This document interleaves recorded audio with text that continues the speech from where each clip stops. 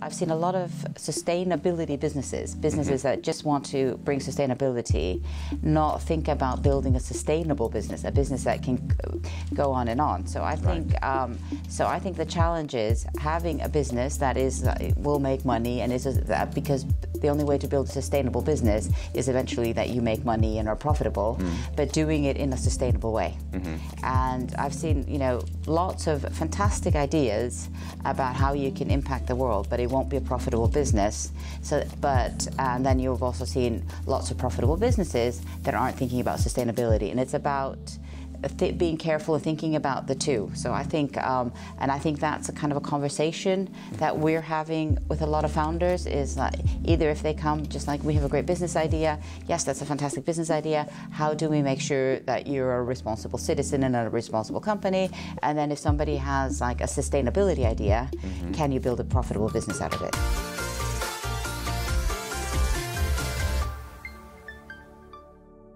Helga, thank you so much for coming down to Copenhagen. It's great to see you here. Yes, it's wonderful to be here. I'm very, very happy to be here. Thank you. It's a pleasure to have you with us.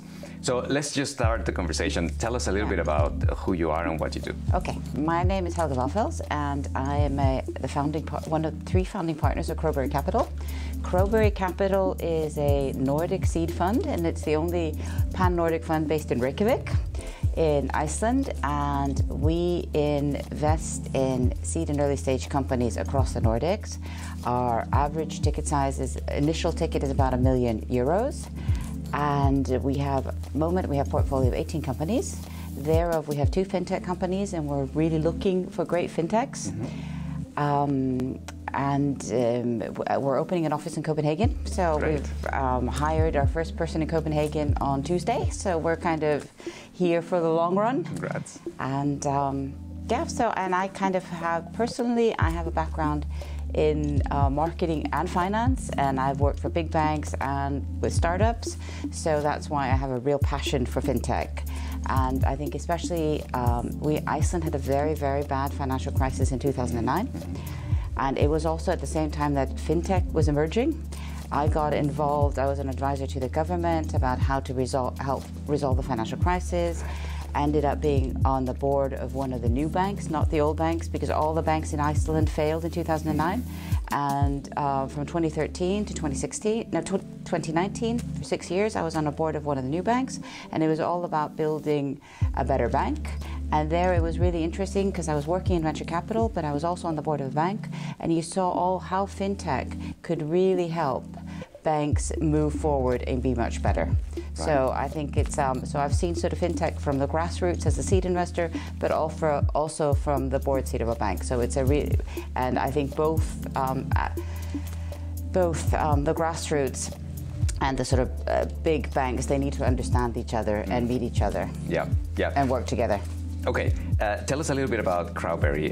What's its core value proposition, and how does it differentiate itself in the market? So Crowberry, really we have kind of 3 northern stars. So it's sort of 3 things that we really look at.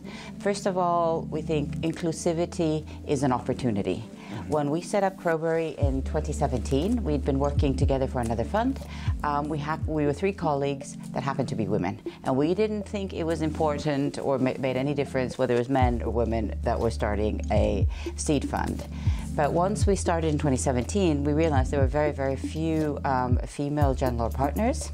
And so we got fantastic deal flow, both from male and female entrepreneurs. And so I think then we realized it's such an opportunity to reach out to all genders, and because sometimes venture capital can be a little bit clubby and it's male dominated at the moment. I think the club is changing a lot, and this is again all about the democratization of finance. Everybody should have the opportunity to seek good funding. So we really try to work with all founders because we really think it's a business advantage, and we also look at it as an opportunity for our startup companies, because you have to hire talent from all genders and be fair towards all genders. So that's also a value that we share with our founding companies. So even if we invest in a team of 3 male founders, we encourage them to hire a mixed team and promote a mixed team, and that's really worked really well for our businesses. The other thing that we really are passionate about is being early in tech. And that means investing early in companies, and setting them up for success. But it also means spotting tech trends early, just before they commercialize. You know, when is the right time to invest in blockchain? When is the right time to invest in quantum computing? When is the right time? You know, how do we look at Web3? So those are all kind of things that, for us, what it means to be early in tech. And I think the third thing that we really feel strongly about is always putting the firm first.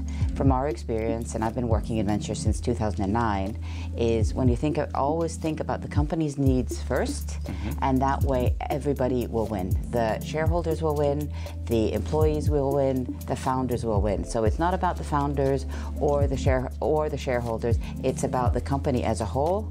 And every decision we make, and it really helps when I'm thinking things through with founders, you know, should I do this or that? Always just ask what's best for the company. Right. And it's not about what's best for the shareholder, and it's not about what's best for the founder, it's what's best for the company, because that way you reward all stakeholders. Yeah, so that's kind of something that's important to us as well. All right, so when researching Crowberry Capital, I found a term that you use very interesting, which is this follow-through philosophy. Yes, so even though we're a seed fund, we don't do just one investment. Yeah. We can follow our investments, so we will invest at seed, and then we will help, and one of the things that we do is really helping startups with their subsequent funding rounds. So then we will help them find investors for the next round, and if they find investors, we will also invest in the next round, maybe the A round, and then we will help them navigate their B round, and then they find a lead investor for the B round, and then we'll invest in the B round. If there is no investor in the world that is willing to invest in your company, that really is a sign that, you know, maybe you did an okay C round, but you can't achieve the A round and you can't achieve the B round, then maybe it's a sign that you should close. And of the 18 companies we've invested in since 2017, there's one that's closed. You know, they had a very honest attempt to try to find an investor. It was also a travel tech company. COVID did not help. Right. So we closed that company. Okay, but that's just only one. That's which has surprised us, and then there's one that's profitable and does not need any further investment, so, which is also interesting. It's a great track record. Yeah. Okay, I want to talk a little bit about Iceland. Yeah. And that's because for most of us, Iceland seems a little bit mysterious. So tell us a little bit about how do Icelandic people approach disruption, and how do they challenge the status quo with entrepreneurship? Fantastic question. Like everybody, I mean, I think they just see a problem that and want to solve it. I think one of the things, Iceland considers itself very much a Nordic country. Sometimes it's the forgotten Nordic country because it's a little bit further away, but it's the original Nordic language, and I think Icelandic entrepreneurs love to be integrated into the Nordic ecosystem, and I think that's why we approach the ecosystem as a whole. If you look at, and then I think every Nordic country has, you know, different flavors. I think the things that maybe are sort of different with Iceland from other countries is, first of all, because we're an island, I think there's a real cultural creativity. So I think sort of creative, you know, people work very hard at finding creative ways to disrupt the economy. So, for example, games are doing fantastically well in Iceland, and I think that's just because it's something that requires a creative aspect. Also, I think there's this sort of can-do attitude, and I think we are sort of the geographic midpoint between the Nordics and the US. So there's a lot of this kind of US, you know, you can succeed and everything like that type of attitude, but there's also a lot of Nordic values about sort of equality and collaboration and things like that. So in that sense, it's the culture, it's like Nordic culture with a little bit of sort of American sort of go-getter drive. Everybody thinks they can be king. And then I think the third thing is, because we were a small island, you had to multitask. So I think that's why Iceland lends itself very well to startups, because you have to be good do a little bit of everything in the beginning. So we're very good at starting companies because people are very used to multitasking. And then the other thing, I mean, I think all the Nordic countries think about gender equality.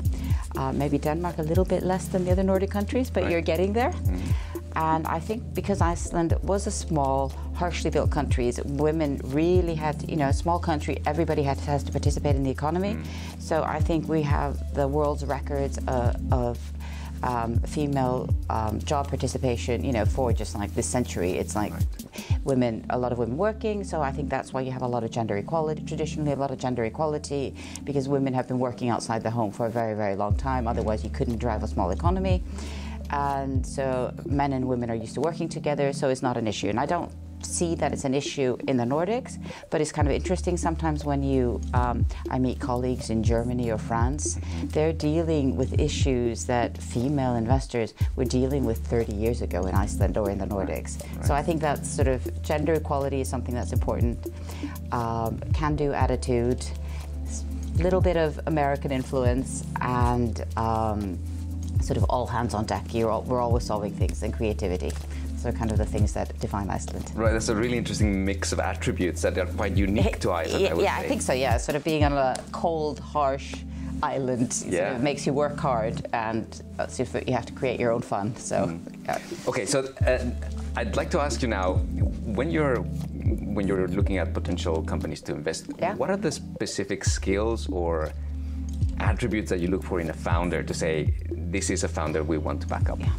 I think sort of, first of all, resilience. You can tell that people are resilient, and I know everybody says this, and passionate about the idea of disruption that they have, but also that they know the vertical that they're disrupting. I think, our most successful investments have been in companies, for example, Lucidity, which is a fintech company, and I think they won the Nordic Fintech Award one year, and we're investors in that. And the founder of that, he'd been working in RegTech for a very, very large US bank. He'd also worked for startups.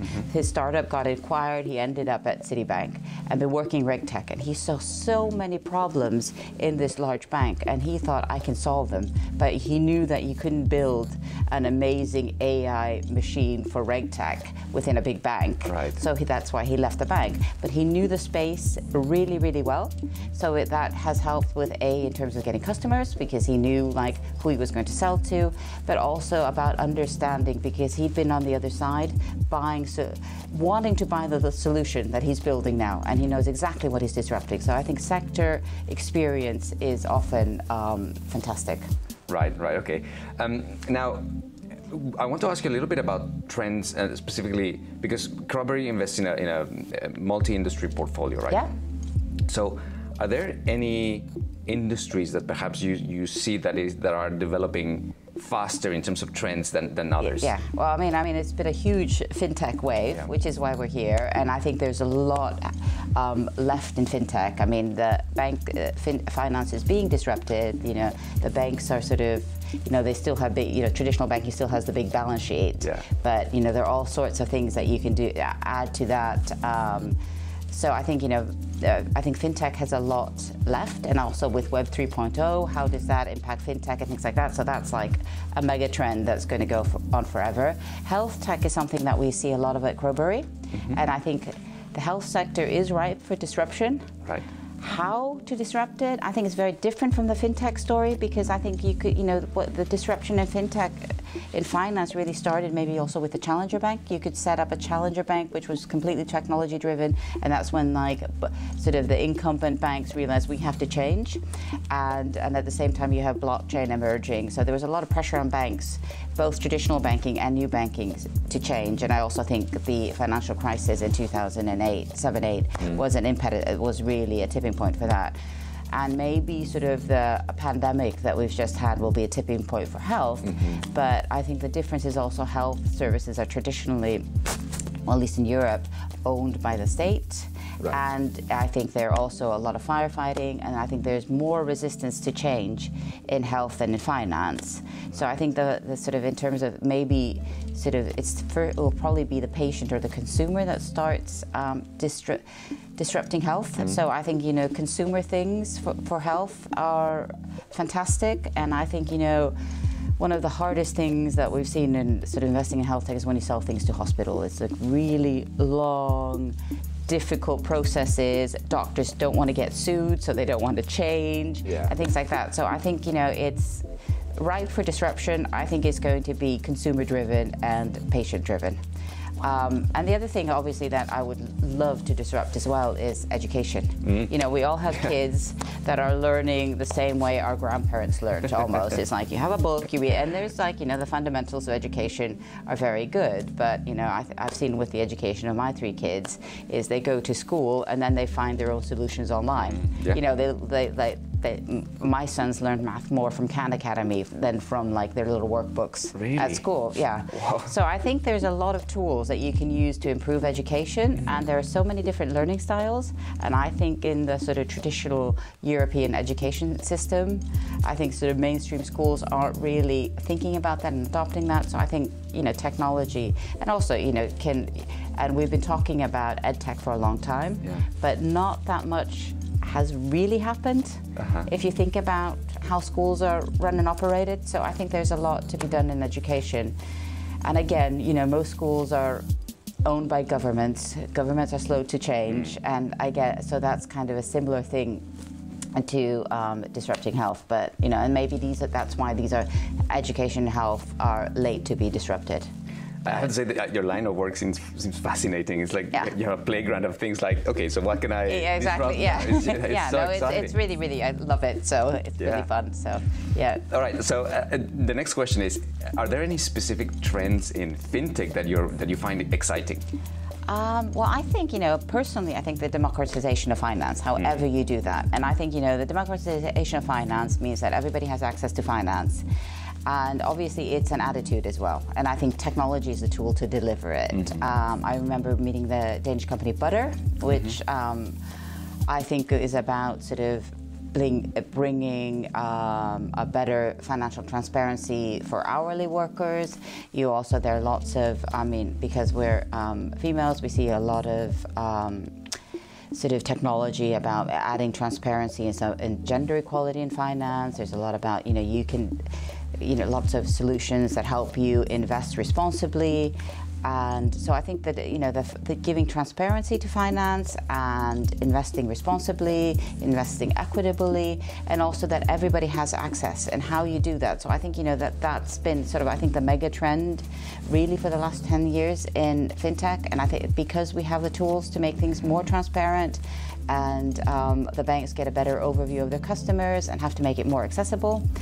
But at the same time, we're adding more transparency. We're also taking away transparency, because if you think of blockchain and crypto and things like that, that's a very anonymous thing. And I think anonymity can be good and it can be bad. I think you can, you know, hide your wealth, you can hide a lot of money, and especially if it's derived, you know, I don't know, from drug trafficking or something like that, you know, crypto works. But at the same time, also, if you think about the tokenization of finance and you're just a stakeholder in something, nobody is going to have a bias towards you, you know, young, old, rich, poor, you're a stakeholder in something, and all stakeholders are treated equitably. So I think, you know, the transparency can help, because it will, you know, you don't have a bias towards your stakeholders, but also I think, you know, the anonymity can also be bad. So I think, you know, it's about, you know, if you think about crypto and blockchain and things like that, I think it's going to be regulated in some way.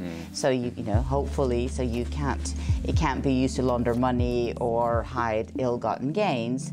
But, you know, the nice thing about sort of the stakeholder way of thinking in terms of Web 3.0 is that everybody's equal, and that's really lovely. Right. Okay. Let's shift gears now, and let's talk a little bit about ESG, because I know that's something that's quite important for Crowberry. So the first question I have is, how do you go about assessing the impact that an early stage company would have later on ESG relating criteria? Very good question, and it's something that we've been struggling with now for 5 years, really, because I think, you know, if you kind of look at why innovation in and of itself is good, because, you know, innovation drives economic growth, innovation creates jobs, and innovation you know, for countries and sort of export revenue. If you have sort of born global companies that are exporting from day one, it helps, you know, increase export revenues for countries. So those are the three things that I think are good for society with investing in venture. But then if you kind of are going to think about the environmental side of it as well, how do you minimize sort of the carbon footprint of startups and things like that? And I think there are lots of, we don't have an official framework yet, but I think, with startups, it's just about having the values. Think about when and how you travel, think about how you run your office, think about who you hire, and you just also see that most employees now want to work for workplaces that are responsible, and think about, about their employees, but also think about their environment. So I think, and I think with sort of the biggest carbon footprint probably, if you're just thinking about carbon from startups, is just all the travel. Right. And how can you, when you travel, and now I'm being a hypocrite, traveling to Copenhagen from Iceland by airplane, but it's about we stayed here for the whole week. So instead, I think if we weren't thinking about being a responsible traveler, we would make 5 trips for 5 different meetings. And we thought, no, we're just going to do this, we're going to have packed days, and it will save us about 20 trips. So I think it's now about sort of, and I think this is what startups should do, because I know they have to travel a lot. You Zoom whenever you can, but as we found out during the pandemic, it's also very important to meet people as well. And so then it's about trying to pack your time, work from somewhere for a month or 2 months. So I think, because I think when we've been sort of doing the carbon calculation for our portfolio, it's the travel is the thing that is. Right. Let me then ask you now about this whole trade-off between profitability and ESGs. Do you see there a conflict between the two? Sometimes. And it's really interesting because my husband teaches environmental economics, so we discuss this a lot. And I think it's about, I think because I've seen a lot of sustainability businesses that just want to bring sustainability, not think about building a sustainable business, a business that can go on and on. So I think, I think the challenge is having a business that will make money, and because the only way to build a sustainable business is eventually that you make money and are profitable, but doing it in a sustainable way. And I've seen, lots of fantastic ideas about how you can impact the world, but it won't be a profitable business. And then you've also seen lots of profitable businesses that aren't thinking about sustainability, and it's about being careful of thinking about the two. So I think, and I think that's a kind of a conversation that we're having with a lot of founders, is that either if they come just like, we have a great business idea, yes, that's a fantastic business idea, how do we make sure that you're a responsible citizen and a responsible company? And then if somebody has like a sustainability idea, can you build a profitable business out of it? And I think that's, sometimes it's a conflict, and and also we have to be careful that businesses that say that that there's no greenwashing either, that if you're doing things that you're doing things in a truly sustainable way. So I think it was the head of ESG at BlackRock or something that called it sustainable, and or no, sustainababble. That you kind of, people say I do this and this and this, but people weren't really truly thinking about sustainability. So I think it's about being honest with yourself and thinking, is this a sustainable way to act or not? And then I think on the sustainability side, if you're just building a sustainability business, then I think there's this worry, I call it then the sustainabubble, because you think that the whole world thinks like you, and we're not there yet. Hopefully we'll be there, and people aren't willing to pay money for something just because it's sustainable. It's great if it sort of thinks about sustainability, but you also have to have a business element to it. And I think some of the sustainability businesses that I think are the best are the ones that are minimizing waste. Because if you minimize waste in production or delivery or something, it means that you're saving money for the business, but you're also saving output and polluting the planet less. So I've been kind of seen like you, for example, I think you have Son of a Tailor here in Denmark, and it's kind of nice that they make these made-to-order T-shirts, because they're not, unlike sort of fast fashion, they're not making 5 T-shirts, but they're also saving money on inventory, but they're saving, landfills as well. So I think thinking like that, I think it makes good business sense and good sustainability sense. Right. Okay. So the follow-up question I have is, I think we can all agree that there's an element of sustainability that is just makes good business sense because it preserves your ability to be profitable in the long term. What about the type of regulations that we're seeing come up in Europe that enforce certain elements of ESG? Do you think that could impact the competitivity of startups in Europe versus other parts of the world that perhaps are not being so strict in implementing that type of regulation? Good question. Very good question. Hopefully not, because I think also, I mean, if you also, it's like GDPR, it's like, you know, can you make it into a competitive advantage? You know, I manage your data better than somewhere else in the world, and I manage my resources better than my competitor. And I think, you know, you know, I see my kids, they are very worried about the environment. My youngest daughter is 15 and she's like the Greta generation. She only wears used clothing. And she would prefer to buy, and when she becomes sort of an active consumer, I think she would prefer to do businesses that have, like, are managed sustainably. So I think, you know, obvious, maybe short term it's going to impact. I think long term it just means that they're going to be better operated, more efficient, hopefully, and attract better customers. Okay, and just to close, one last question that I have is, what advice would you give early stage founders that are seeking to get funded and to have good access to capital? I think, you know, I really like it when founders come to us early and just have a coffee. Right. And before they start pitching or and getting to know them, and they come and say, like, I'm going to do A, B, and C, and then, you know, they come for the official pitch and they've actually done A, B, and C, and then you think, oh wow, they're really sort of they're executing and they know what they're doing. So I think and also just be part of the ecosystem, talk to people. And also, I sort of read an article in Sifted the other day, which I took to heart, because it was about VCs ghosting founders. And I think a lot of VCs have, and the founders were saying, you know, they don't get answers from VCs. Right. And even as a VC, I find, you know, if I'm talking to other VCs and I don't get answers, I find it frustrating.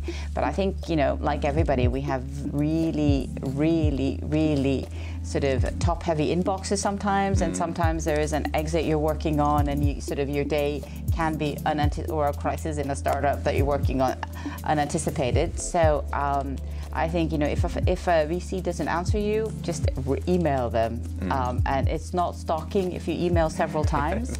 And I think, you know, I don't think any VC wants to ghost good founders. It's much more that they haven't seen your email or something like that. So I think, you know, reaching out to VCs early on and getting to know them is a very good idea. And if you don't get an answer, just send another email. Okay. And then you'll embarrass the VC into answering you. So it's fantastic. Very good. Well, Helga, thank you so much for your time and for the insights. I think it's a really fascinating perspective that you bring to the discussion. Okay. Well, yeah, thank you very much for having me. It's been a fun answering all these questions, and it's made me think. So thank you so much.